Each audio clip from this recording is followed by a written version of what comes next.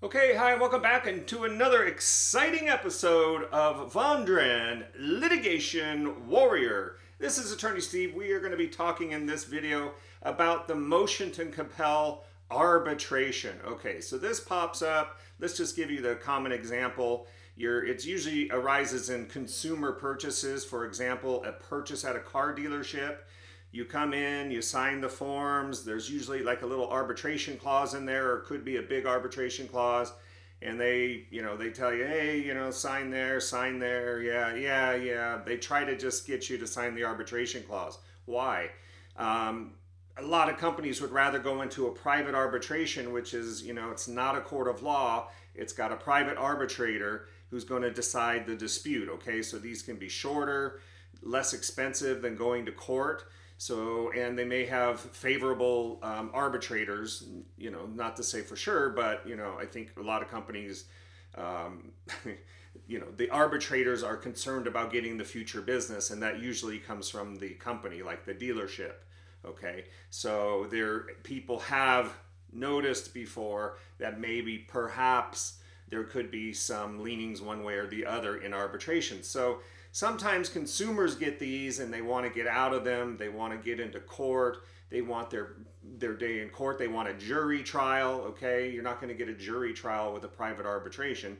They want their case to be told. They want their day in court. So really what you're dealing with then is filing a lawsuit, and I'm going to help us out here today with the help of, if you don't get mad, give them the finger. Saying, let's talk a little bit about this. So you're going to be filing the complaint right here saying, hey, I got a bad raw deal. It's a breach of contract. It's fraud. It's financial elder abuse, whatever the case may be.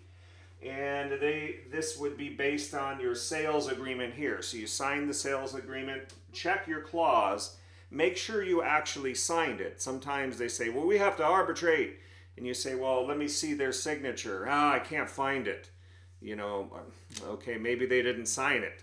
If they didn't sign it, they're not going to be bound by that. This happens a lot in real estate contracts as well, with real estate brokers and the parties to the contract is they agree to arbitrate, but you got to look at the box. Did they? Did they check the box?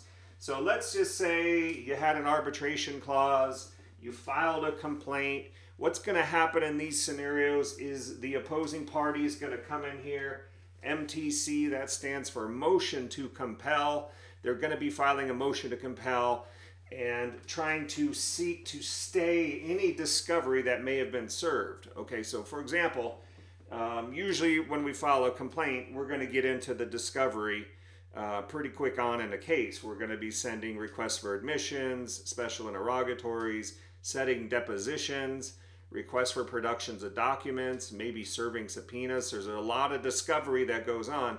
Well, what will typically happen in a motion to compel arbitration is this party is going to come seek to stay that meaning they don't have to answer while the court's deciding on this big old motion to compel arbitration. Okay, so that's typically what you're going to see. So they file your motion, you get to oppose, you get to raise the various issues, and I'll just put them right here. Here's kind of the issues that you're going to be facing now. There's a case called Dean Witter, the Dean Witter case that I put over there.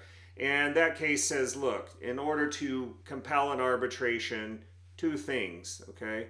And so this would be what you would be wanting to dispute, but one or two or both. Or the third thing that I have here, is there an agreement to arbitrate? That's talking about this. Did we agree? At the time we were contracting, did we agree to arbitrate? Was there a contract to do it? And now remember, a contract requires offer, acceptance, consideration. Okay, there's some defenses to contract formation where you say, there was no contract formation. I was incapacitated. I didn't have the capacity to sign. I was under duress. The terms were unconscionable. We'll talk about that in a second. And there was a mistake, a mutual mistake of fact. Okay, so there are defenses that preclude the contract formation. And so these are some of the things you might want to be arguing in your case. But you're going to oppose. There's going to be a hearing right there.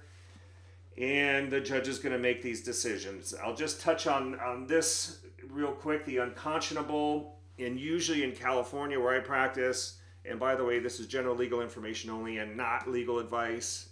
Do not rely on this. This is just some general information to get the conversation going here. But unconscionability requires two things: substantive unconscionability and procedural unconscionability.